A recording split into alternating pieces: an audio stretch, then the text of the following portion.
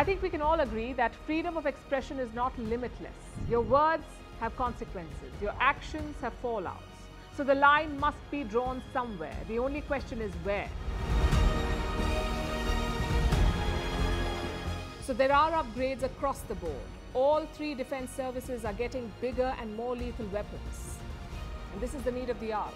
China's build-up on the border remains a concern, 38 months and counting. India needs better weapons to secure its front lines.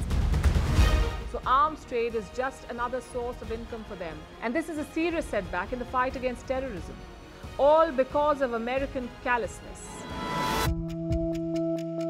So the stock rally is like a vote of confidence from investors. They are betting on India. They're positive about the India story. It's the government's job now to repay that faith.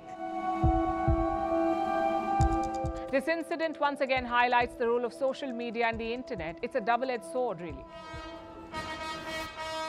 So tough times for the world. There is inflation, layoffs and pay cuts. But not for King Charles of Britain. Forget pay cuts. He's all set to receive a massive pay hike. What is offensive to one religion could be sacred to another.